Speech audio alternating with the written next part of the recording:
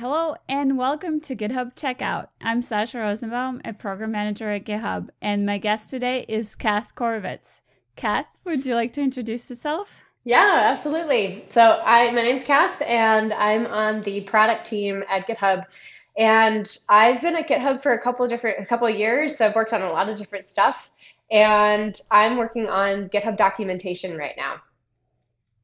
Awesome. And so, logically, our theme today is our recent journey to open sourcing GitHub Docs. What was the journey to open sourcing the docs that you had to go through? It was a long one. So about 2 years ago, 2.5 years ago, we started thinking about open sourcing GitHub Docs. And so it's been a journey since then. And there have been lots of different challenges along the way. But when you're thinking about something like this, like our doc set is really massive. We document everything for all of our GitHub products. And we also have some documentation for things outside of the GitHub ecosystem or GitHub products. And so things like Atom and Electron are documented in there. It's pretty big. So when you think about open sourcing all of that, there's just a lot of planning that goes into it. And so we started that journey, 2 years ago, thinking about how we're going to do this. And then we got to about June or July, and we're kind of like, okay, we need to buckle down and actually do this if we're going to. And so we said, you know what, maybe what we should do is open source in October and maybe try to hit, maybe we can get into being an open source project for Hacktoberfest.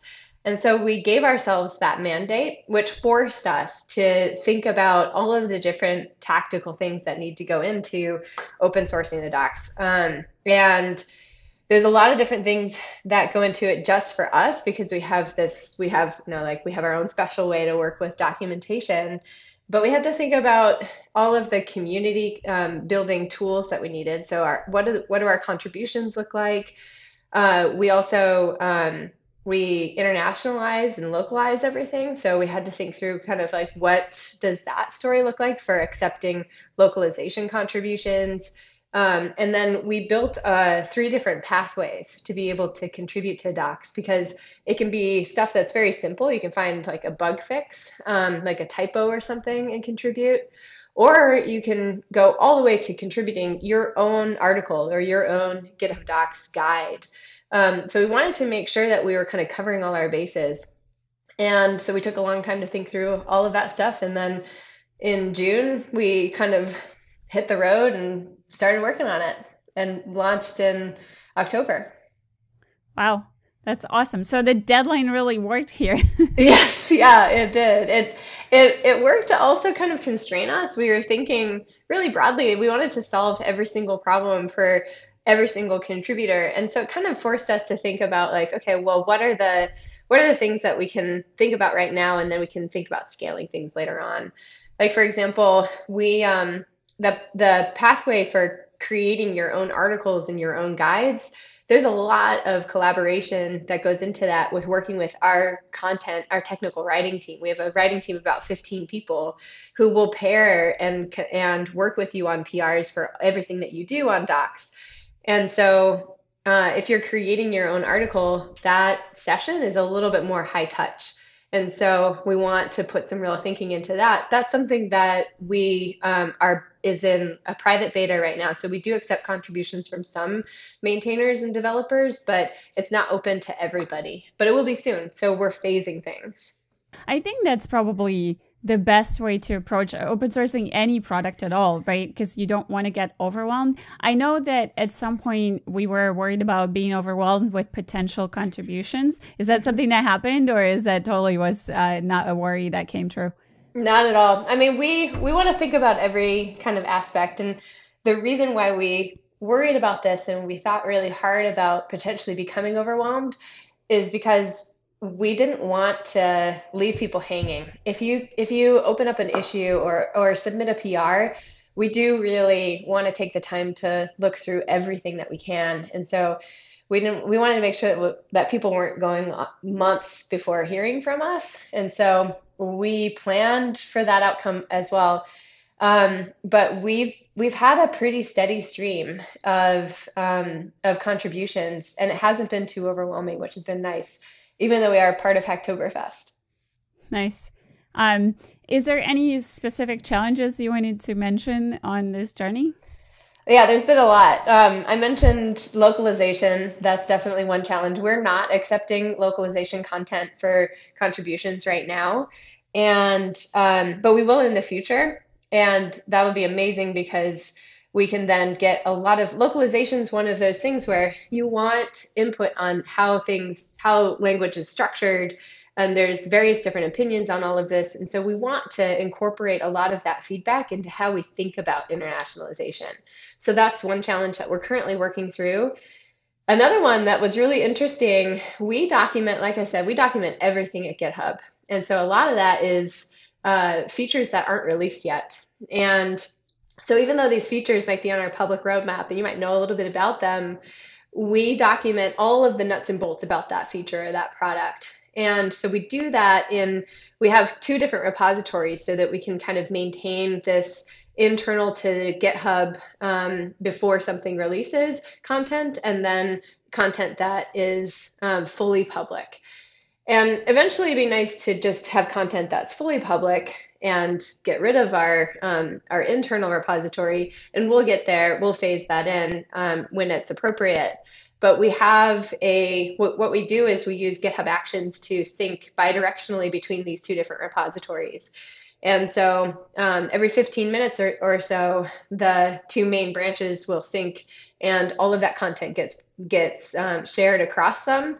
Figuring out that workflow was really challenging because we have automated tests, we have actions, we have all kinds of different things that go into just publishing into our docs, because we use docs are code, and that's how we publish. And so figuring out the synchronization between these two different repositories, one internal, one public, was pretty tricky. And so that's actually where we spent a lot of our time over those from June to October, kind of figuring out and making sure that this was going to be okay. I actually think this is pretty standard for like any open source project, because either it's something like a secretive features that you don't like Mm-hmm. are not ready to release yet, or sometimes people have security vulnerabilities that they're fixing, that they're working on. They don't want to release it to the public and kind of zero day themselves into some issues. So I think it's a very common situation to have the private and public repo for this. So I know you're documenting the journey in a few places, so would be super interesting, I think, for folks to read more about this. And we'll Oh drop yeah. that into the show notes so folks can find out some more about that. Is there so it is. I know GitHub is everything open source, right? It's the home for open source. We want to be as open as possible. But what does it really mean for Docs? Like, why did we want to drive this to be a public Yeah. project? For docs, it's really interesting. So docs they're kind of like a front door, especially for people who are new to GitHub. And with that, you get people who are using our documentation that are coming from all different areas. They might be really experienced coders. They might be just new to GitHub or new to Git, all of these different aspects. And so one of the things that we wanted to do, and we talked about a lot early on, was the importance of community on documentation, because developers are using our products more than we do. They're using our documentation more than we do. And so getting a lot of input and feedback is really important to us. But taking that to the next level was magical, because we could then, once we open sourced, we could then have direct input into our documentation for what makes sense for various different developers. So there's things like the guides that I mentioned, that like the pathway where you could create your own article or your own guide. There's things like that are happening, but there's also things like when you're approaching a new project or approaching a new feature and you're trying to learn how that works with a GitHub product, you want to see what other developers are doing. And so what we noticed was that a lot of developers were documenting like how they use GitHub Actions or how they use GitHub packages in other places. And a lot of that, some of it is really powerful and it's easy to find, but a lot of it kind of gets lost. And it's hard to find when you're starting out a new journey with GitHub Actions. And so we wanted to really invite a lot of that input into GitHub documentation to be able to share this information. And that comes from the community. And so that was the number one driver for why we did this, was to open it up to the community, because it was GitHub's documentation. Now it's the community's documentation. That's amazing. So do you want to show us what the process of contributing actually looks like? Yeah, absolutely. Let me share my screen. I'll just take you through a really simple workflow. So we have been spending a lot of time with our actions documentation lately, and we've added a couple new guides and new areas, and for people to get to know GitHub Actions a little bit more. So we've added a new quick start guide for Actions that walks you through the superlinter workflow. And so if you haven't checked this out and you're curious about Actions, it's really good for just kind of proving that you can use Actions, which is nice. And so I'll show you kind of down here at the bottom. Kind of at the bottom of the article, you've already presumably gone through and you've created your Actions workflow using superlinter, and it's done. So I'm going to just change, instead of ready to get started, I'm going to change this to want to keep going. Because what we're doing here is actually giving you a couple next steps where once you've completed this guide, you can keep going. So we've added this button here to make it really easy for you to, instead of having to go to the docs repository and navigate through our code base to find this article, you can click make a contribution, and that'll take you directly into the GitHub edit screen for this. And so you can also obviously clone the repository and do all of this work locally. And our contribution guides walk through all of this. But what I'm going to do then is just go ahead and make this edit.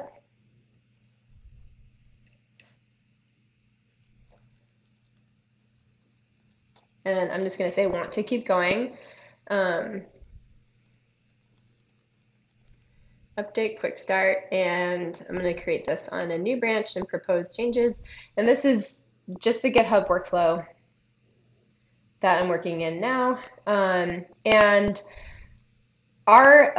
we have a team of people who go through and respond to every single pull request, every single issue. And so what we're using here is pull request templates. And so the goal here is to figure out, why did you make this change, and give us a little bit more information about what you did. And that makes it so much easier for our team to triage everything. For the sake of time, I'm not going to fill this out. I'm actually just going to create the pull request. I will apologize to the team later. But I create this PR, and what that does is it goes directly into our project for Docs, and Docs team reviews, and it'll go right into the triage. And then our woman I work with, Janice, will coordinate this and make sure that my update that I just made gets into the right place and somebody's eyes get on it. And probably what will end up happening is one of the writers, one of the original authors, will chime in and say, "Hey, Kath, like maybe change this, maybe add something." And so we'll go back and forth a little bit, or maybe they'll love the contribution I made and I explained it really well in the PR template, and it'll get pushed through. But that's the easiest way to make a contribution to Docs. It actually sounds like a really easy flow, and you're kind of guiding people through also how to submit a pull request in a way that it's meaningful, and also it lands immediately in your board, so you can kind of step through the process of triaging it.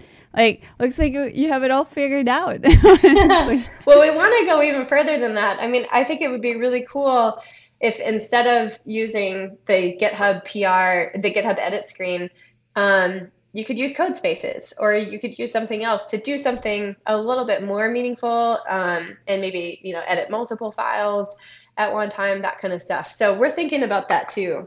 And actually, I think there was a contribution the other day that I saw a guy made who he used GitHub code spaces to be able to do it. Nice. That's cool. That's like programming on the fly, right? I can be in outer space and I just like make contributions to GitHub docs and stuff. Yes. I mean, NASA's putting, network on the moon. So Yeah. we could do that now. Well, while you discover water on the moon, you're also submitting a pull request. I love Exactly. it. I mean, I think we've had like contributions from Antarctica before or something like that. So, you can beat that now. Yes. Yeah, absolutely. So if folks want to get started, where can they read? And I saw that like right there was like a button on how to contribute. Is there anything else that sort of folks need to know?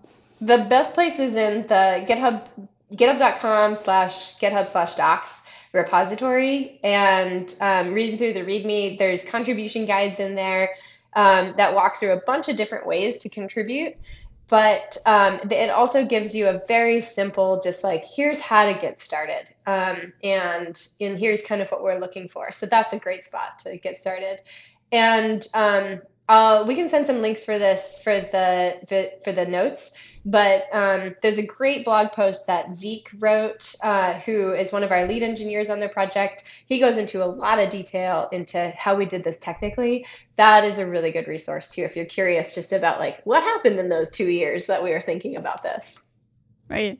Nice. I love open sourcing journeys. So this is completely awesome. So thank you for driving this change. And, Absolutely. that I think is a huge change to the GitHub ecosystem and people's ability to contribute to us and give us feedback on stuff and, teach us how they learn. So that's quite amazing. And of course, thank you for being here with me today. I really appreciate it. This has been GitHub Checkout, and please hit the subscribe button for more videos. Bye.